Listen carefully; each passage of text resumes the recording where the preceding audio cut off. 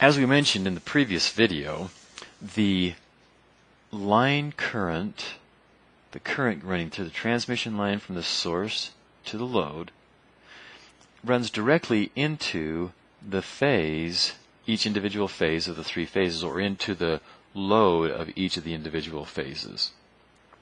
In a Y-connected load, the line current and the phase current are exactly the same.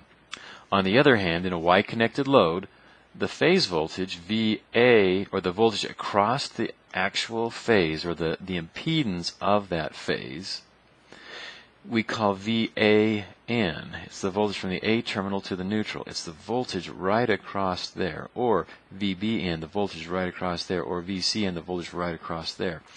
Those phase voltages are different than the line voltages, where the line voltages are VAB, the voltage from the A line to the B line, VBC, the voltage from the B line to the C line, or VCA, the voltage from the C line to the A line. So let's go ahead and finish filling these in. We've got VAB, plus to minus, then we've got plus to minus VBC, and we have then plus to minus VCA. And our purpose here is to determine the relationship between the phase voltage, the voltage across the individual impedance, and the line voltage, which is the voltage between two lines. As you look here, you can notice that there are actually two phases, two sets of impedance, or two impedances between point A and point B. And again, our purpose now is to determine the relationship between the line voltage VAB and the phase voltages. So let's finish filling this in. We have VAN is the voltage across the A phase, plus to minus VBN is the voltage across the B phase, and VCN plus to minus VCN is the voltage across the C phase. Now, to determine the relationship between the two, we're going to write a KVL starting here at A, dropping down across here, coming back up across there, and back to where we started. Starting here then, going plus to minus, we have positive VAN. Now, here we are at N, we're going back across here, we're going minus to plus VBN, so minus to plus, that's a voltage increase, that would be then minus VBN. And then from here to here, we're going across from B to A, which is going from the negative to the positive terminal of VAB. So that would then be minus VAB. The sum of those three voltages then equals 0. We can solve for VAB by simply adding VAB to both sides. When we do so, we get VAB is equal to VAN minus VBN. Keep in mind that VAN, VBN, and of course VCN are a set of balanced three-phase voltages, which means that VAN and VBN have the same magnitude, just different phases. It's pretty easy to see what's going to happen if we take this equation here and look at it in the phase domain, or in a phasor diagram.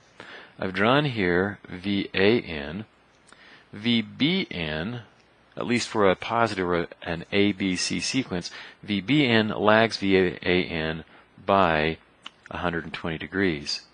So we can get VAB by taking VAN and subtracting from it VBN. So here's VAN, here's VBN. The way you subtract is you flip it 180 degrees and add, just like vectors. So take this, flip it around to here, and then tip to tail it.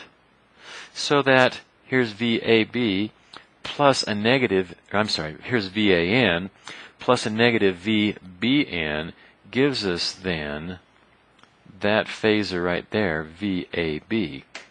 It's an interesting calculation. It's not difficult to do. It's an interesting calculation to demonstrate that the length of this phasor is square root of 3 times the length of VAN. And the angle of VAB, that angle right there, is 30 degrees greater than the angle VAN. So we write that this way. We say that if you've got VAN, you can multiply VAN by the square root of 3 angle 30 to give you VAB. In other words, VAB is square root of 3 times as long as VAN, and the angle of VAB is 30 degrees greater in a more positive direction than VAN. This is true for an A, B, C sequence.